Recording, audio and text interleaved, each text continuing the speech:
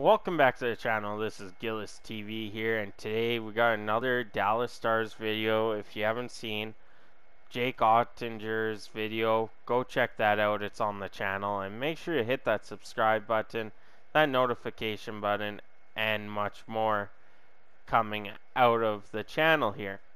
Now, like I said, another Dallas Stars video where last night Dallas Stars owner Tom Gaglardi was a guest on Cam and Strick's podcast and opened up about a number of topics surrounding his hockey club. One in particular, which raised a lot of eyebrows around the National Hockey League, was about Tyler Seguin and Jamie Benn. The two are supposed to be leaders of the Stars and are being paid like it. However, the production hasn't been there from either of them consistently. Seguin in particular had a hip surgery, and it's been a grind to get back to 100% health. Gaglardi wasn't shy about his expectations, admitted with the amount of money Benn and Seguin are making, they need to produce more or the Stars are in big trouble. In 2021-22 season, Seguin recorded 49 points in 81 games, and meanwhile Jamie Benn produced 46 points in 82 games. 19.35 million combined in salary cap and not even 100 points, as Tom Gaglardi said they are taking a quarter of the cap space and not producing enough. When he says they are in trouble, is this meaning that Dallas is looking to trade them? What's this mean? Like, there was hints in the podcast, I was listening to it, that if they don't start producing, their time in Dallas, more Seguins than Benn's, is gonna be up. And that is huge. If you're Tyler Seguin or Jamie Benn and you're hearing this, you're going, uh-oh, I better get going here. I better be doing what I need to do in order to stay on this Dallas Stars team and help them win.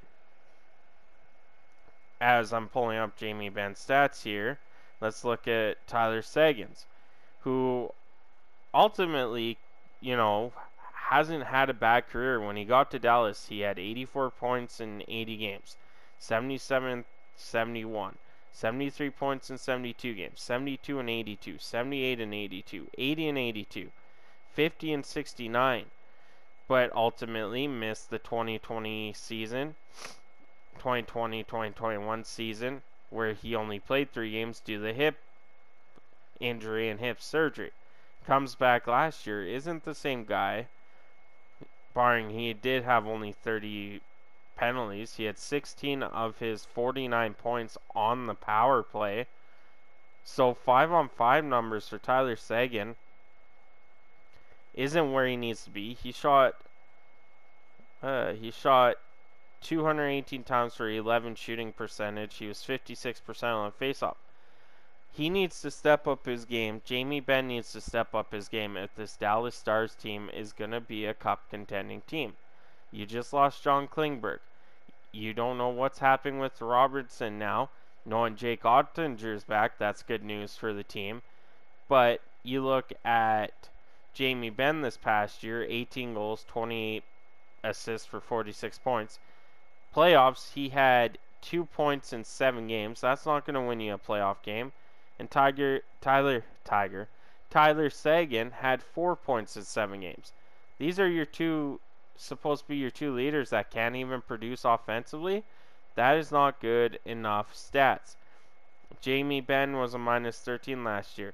Jamie Benn's had a good career over the course. He's been multiple 80-plus point scorers twice. But he is falling behind, where in 17-18 he had 79 points in 82 games. The following season, 53 and 78. 2019-20 season, he had 39 and 69. 2020-21 season, he had 35 and 52. And then last season, 46 and 18. Well, 46 points. He had 14 of those on the power play, 2 shorthanded. He shot a 9.9, which is well below his career average of 12.9%. His faceoffs were good. You can win as many faceoffs as you want, but if you can't start putting the puck in the net, what's the point of winning those faceoffs? They need to pick up the slack, get back to playing hockey. I've had hip surgery. It takes a bit. But you're getting paid millions of dollars to rehab that injury, get back to your normal self, start putting the puck in the net, and do what the team asks of you. And that's it. That's done. Listen to your coach. If the owner is going out of his way to literally say you guys aren't doing enough, that should start a fire under your you-know-wheres. I can't say that on YouTube for everyone over the age of 18 or 21, depending where you are. Should light a fire under there and get you going. If it doesn't, expect this year to be their last season with the Dallas Stars. Or a buyout, maybe happening a trade, who knows. But this season will probably be the last because, like you said, Dallas is in trouble if they don't produce because they don't have the cap room to go sign a guy that can produce 70 points a year. That's it. That's all. This is Gillis TV here. Hope you guys have a great day. I'm on out of here.